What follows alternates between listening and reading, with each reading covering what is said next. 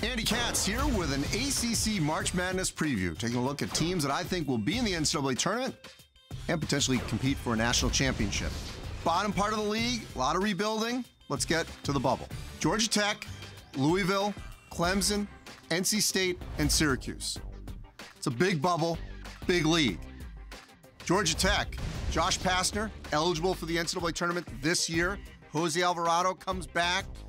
The Yellow Jackets actually had a really good regular season last season in the ACC, so they think they're going to be in the NCAA tournament.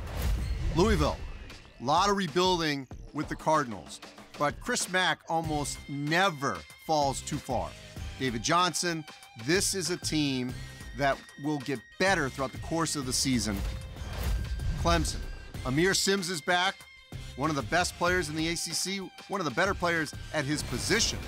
And it seems like every season, Clemson is right there on the bubble. NC State, similar situation for Kevin Keatts. DJ Funderburk is back, and the Wolfpack will be right there on that razor-thin line, game or two, either in or out.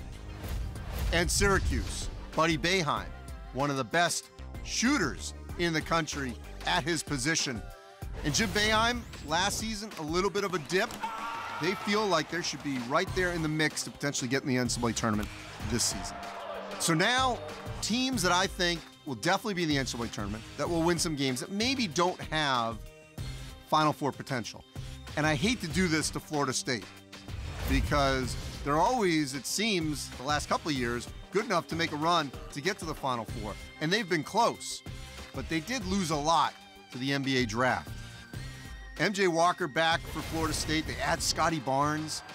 They certainly could be a team that goes on a deep run, but I'm confident they will be in the tournament, potentially a Sweet 16 team. Leonard Hamilton still will have the Seminoles in the mix.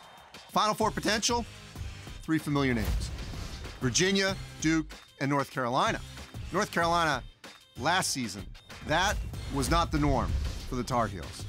Cole Anthony was hurt, of course. This season, Caleb Love, rookie point guard, Garrison Brooks, one of the best 3-4 players in the country. So you got a great 1-2 punch. Outstanding freshman class for the Tar Heels. Same thing at Duke, led by Jalen Johnson. You bring back Wendell Moore Jr. And Coach K will have a team that will certainly get better throughout the course of the season and make a deep run. And then there's Virginia. The addition of Sam Hauser, the Marquette transfer. He could end up being a first-team All-American, ACC Player of the Year. Kihei Clark, an experienced point guard. Jay Huff came back. He could have gone to the NBA draft. The Cavaliers, of course, are going to defend, and this season, they'll be able to score much easier. So, Virginia, a team certainly out of the ACC that could compete for the national championship.